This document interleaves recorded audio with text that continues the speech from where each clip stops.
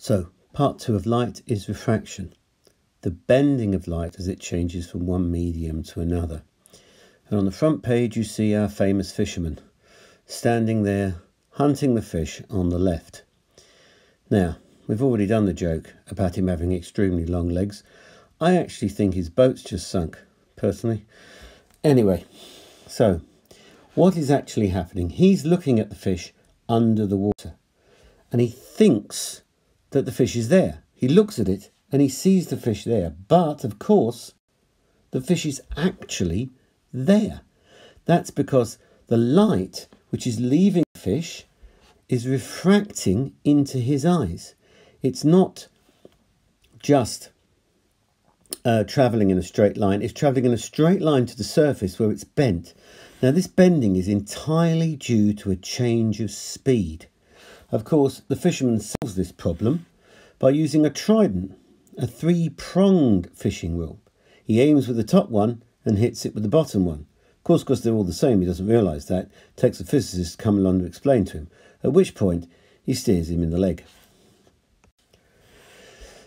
Other effects that you can get from refraction. The ruler appears to be bent because our eyes are still convinced that light travels in straight lines. So we look at the ruler, we see that it is in a different position in the lower half than the bottom half, so we construct a bent ruler rather than seeing that light is actually slowed down in the water.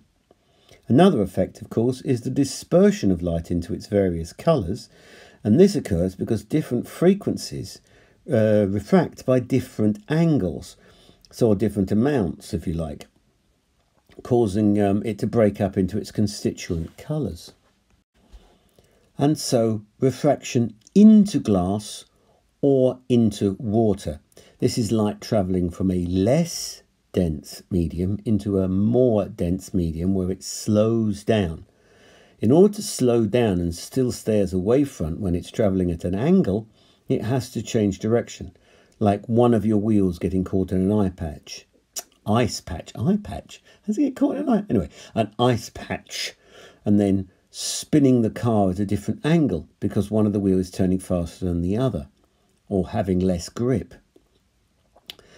These are all analogous effects to this idea of light bending. So refraction is the bending, but it bends from one medium to the next. As you can see, it bends depending on its incident angle, and the incident angle is always that angle, and the refracted angle is that one, and we just have to remember that always. It's not any other angle, it's the incident angle is to the normal. Of course, if we're travelling out from a dense medium into a less dense medium, then the refraction works in reverse. A small angle before becomes a larger angle afterwards, and the light speeds up. So this is refraction in a glass block. Refraction towards the normal. Again, as I say, that is our eye, and this is our R, our refracted angle. It goes through the block and comes out travelling parallel to the original ray. It's displaced, but it's parallel because it's come out into the same medium again. Now, light slows down whatever you do to it. If you pass light straight through a glass block in an angle, as in the diagram on the right, with no oblique angle, so it's travelling at perpendicular to the face, it still slows down. It's just you can't see it because it doesn't have to change direction. So there we are, as I explained. Angle of incidence, angle of refraction, always drawn in this way. We also put in the arrows to show the direction that the light is travelling. And if we're going to do the experiment or the experimental write-up, we need a source of light. So, the incident ray, refracted ray and the normal all lie on the same plane. That's the same as reflection we did earlier, or in the previous section. Snell's law is the second law of refraction. And this states that there's a ratio between the sine of the angle of incidence and the sine of the angle of refraction, which is constant. Now, the name we give to this constant is the refractive index. It's to do with the ratio of the speeds of the wave as they travel from one medium to the other. This is the experiment, which you might have noticed from my voice change at the end of the slide before last was the next slide I was expecting, having not looked through it properly. So, as you can see, this is the write-up I would expect. It's got a straight line going through the origin. It's got, which proves Snell's law, and the slope of sine I over sine R is the refractive index. Now, we also have to include, if we want to do this as an experimental write-up, a laser showing a light source, a protractor showing how we measured the angle, and we have to label the glass block as we do with anything. Remember the rule, remember that famous rule. Everything has to be labelled. And as I say, this is a perfect write-up, straight line through the origin. Now, any straight line through the origin in physics means that what's on the y-axis is proportional to what's on the x-axis. So in this case, sine I is proportional to sine R, meaning if sine I gets bigger or doubles, sine R will double. So this is really what the refractive index is. C represents the speed of a wave. It's come down to us now from several papers, foreign language papers. I have no idea where the letter C comes from. I don't know a language in which C stands for speed. But C in air means the speed of the wave in air. And C in glass means the speed of the wave in the medium glass. Now, if we divide these two, as you see, we get 1.5. 1.5 is the refractive index of the glass-air barrier, the glass-air line, the glass-air difference, whichever you like to say, where one medium becomes another, the border. I don't know how else to describe it. I need a thesaurus here. I really do. But this is what 1.5 is. Now, we can get it from sine I sine R. We get the same number. It is the same number whichever way we calculate it, hopefully. So, we can also do it this way, with real and apparent depth. You know that the swimming pool is always deeper than it looks. It's one of the first things they teach you when you go to swimming lessons. And the second thing is that, you know, that as soon as the instructor turns around, the bigger kids will throw you in the pool. That's the other thing you learn. Also, you learn what heavy petting is. A long time before I knew that. Anyway, the real over the apparent. Real depth is the depth the fish is actually at, and the apparent depth is what it appears from the surface, from outside the water. And if we find those ratios, that will also come to 1.5, because that's also a way of finding the refractive index, the difference in the speeds. Here's yet another method. This is using the previous method to find it. We look above and down onto the pin, and we see the reflection of the pin, which is in the cork, and we see the image of the pin at the bottom. You see, because there is a image there of the pin which is below it. And by finding no parallax, we can get this distance to be the same as this distance. So these two distances are the same. And then we use that distance, the second one, this one here. We measure that as the apparent depth, even though we're actually just copying this distance here. And then, by using the real depth, which is also, I don't know why I've written that in, it's actually in the diagram, real depth, of the thing, we can find real depth divided by apparent depth, and that will also give us the refractive index, this case of a liquid, but it can also use in a solid. You just put a mark underneath a glass block and a mirror on top of that. It's a very similar experiment. However, what we can also do with refraction, particularly if we're passing from a dense medium, glass is the most common example, to a less dense medium, is form something called total internal reflection. This is where a ray of light gets to such an angle that instead of refracting, it moves along the surface, as in the middle illustration. The angle that this happens is called the critical angle, C. I'm going to change colour again. I don't think that green is working for me. Let's try this. Yay! C, that's the critical angle there. Now, the critical angle is always, as with I and R, the angle between the normal and the ray, not between the surface and the ray. After the critical angle, i.e. when this angle, which is, I'll call that X, which is bigger than the critical angle, then you get total internal reflection. And this total internal reflection has a number of things. Here you can see the image, there you are, a reflected image of the person who's underneath the water on the surface. The surface acts like a mirror. And if you think you've seen this already, this is when you're some distance away from a boat underwater and you look up and all you can see is the part of the boat which is underneath the surface. Here's another example which comes from SED on the right. This is called Snell's window. This area is the entire outside. This is mirror. That's total internal reflection. This is refraction out here. So all of the light coming from the surface goes into this circle which is called Snell's window. And everything of a greater angle than this, that's total internal reflection from the base of the sea, from the seabed, from coming up instead of going down. So, critical angle. How do we find it? Well, basically, we use a semicircular block. This is a semicircular block. Over here, we have a laser. That's the laser there, shining light towards the surface. And initially, you get refraction.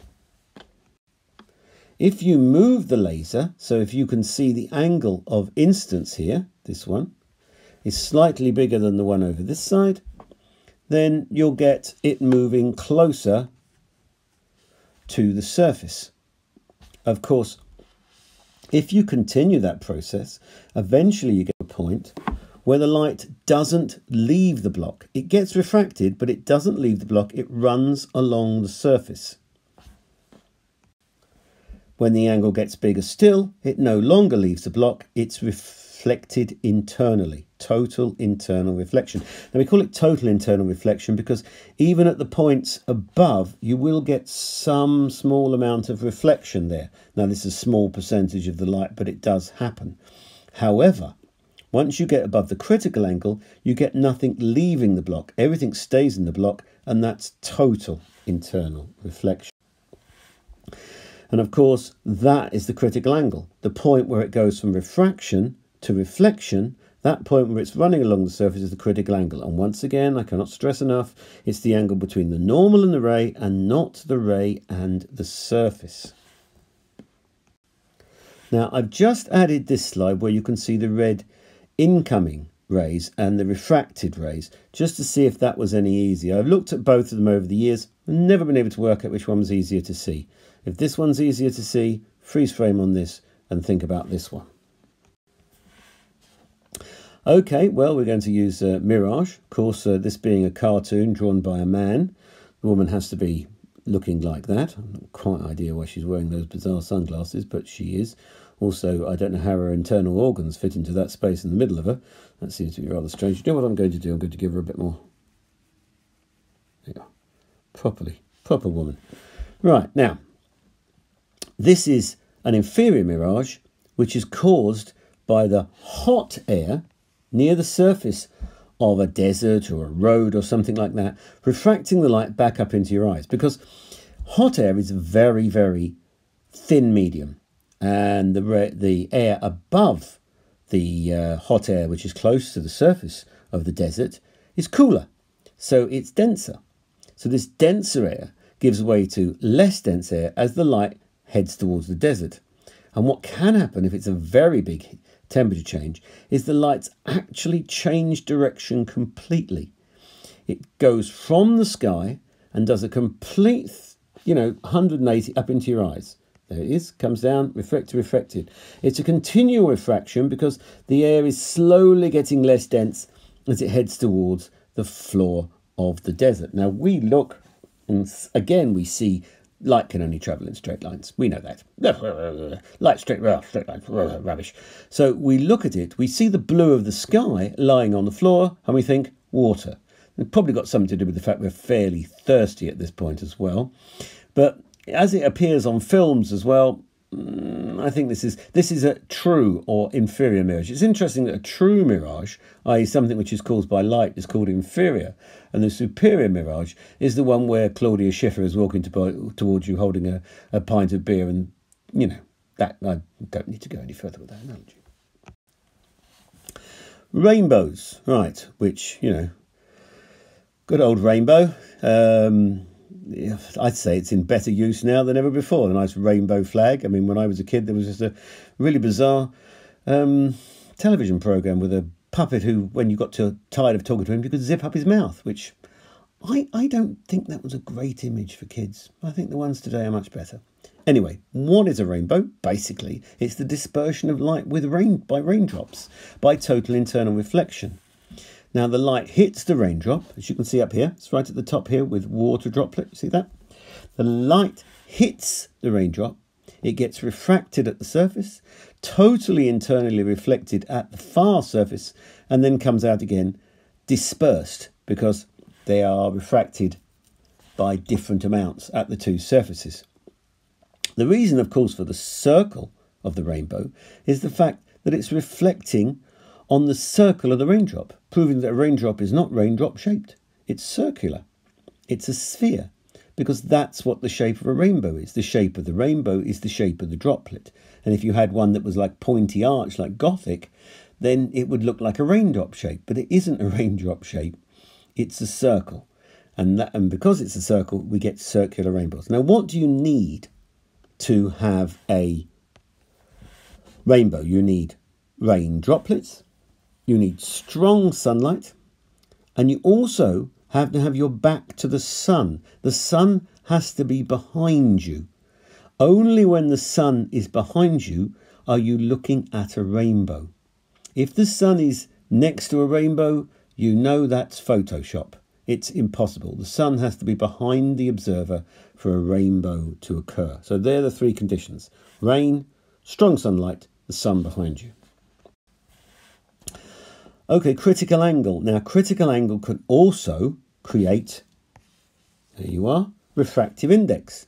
By measuring the critical angle, here it's been measured as 45 degrees, we can work out the refractive index using this formula, which is once again in the logbook. We write down the formula. We put in the number we know. In this case, the question would have said, 45 degrees is the critical angle, what's the refractive index? So we write down the formula. We replace the letter with the number first. There we are. Sine of 45 is 1 over n. Then we work out the sine of 45. It turns out to be 0.7071.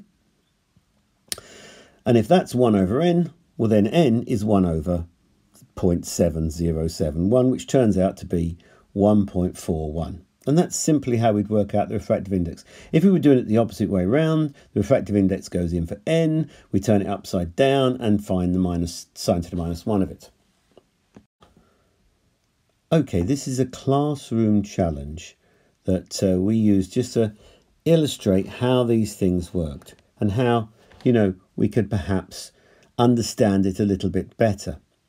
The first thing to understand is that 70-degree angle is not the one you use. We're looking to see where the ray of light goes after it strikes the prism. The first thing I have to draw is a normal, which is at 90 degrees. There's the normal. Oh, how beautifully drawn. And just with my finger too.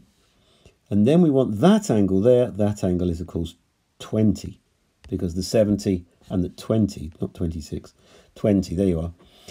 Because the 70 and the 20 add up to 90 degrees. So that's 20 degrees, and we can then work out, using the 1.5 here, we can then work out that angle there. I'm going to call it x. And how are we going to find it? Well, the sine of I over the sine of r equals 1.5, the refractive index. So the sine of 20 degrees over the sine of r is equal to 1.5. And I think you can see where we're going from here. We simply swap them out. So the whole thing becomes the sine of r is the sine of 20 divided by 1.5. And we carry on from there. And this is the type of question we're going to be looking to do. Now, other uses of total internal reflection. Well, the most famous one is, of course, fibre optics. These are the optics used for all telephone, audio, digital communication these days. Anything which involving proper cabling is fibre optics, and total internal reflection is fibre optics.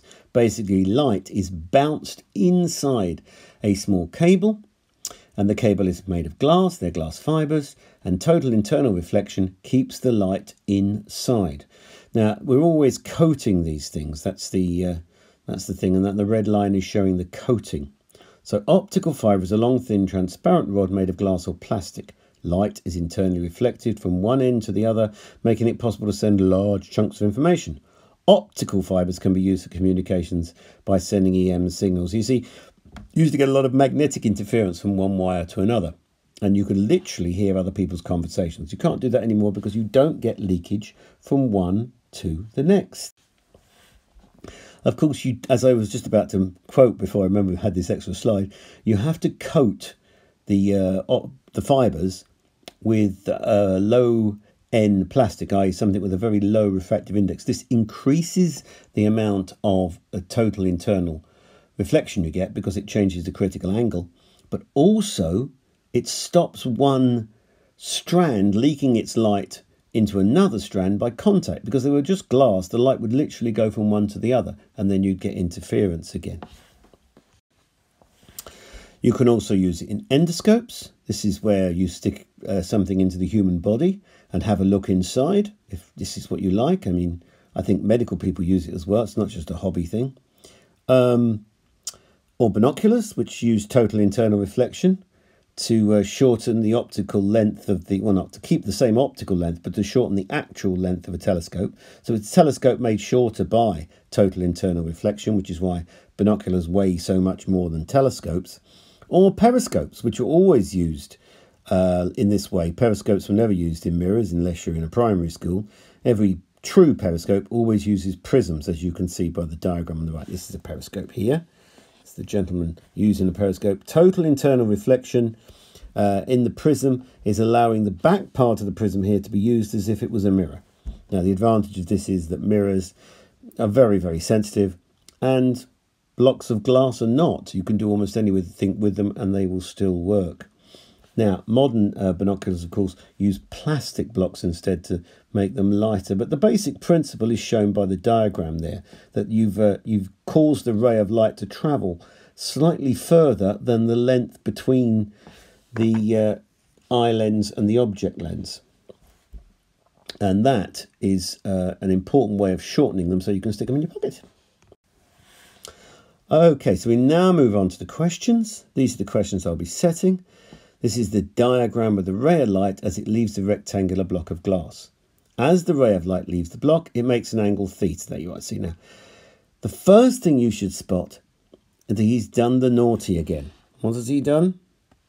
He has used the wrong angle. The angle he should be using is this one. That's I, which in this case is 60 degrees. This angle is the angle you will find. That's the R, which you will find from sine I and sine R, equal to refractive index, because the refractive index is here, you see. It's given the N as 1.5, just like we had before. 1.5 is the refractive index of glass, so it's a bit difficult. I mean, you can get forms of glass with slightly higher or slightly lower, but it's so close to 1.5. I mean, plastic is slightly different. Water is very different, about 1.3. But glass is so close to 1.5 in almost all its instances, it's always going to be like this in the question. So you work your way through that.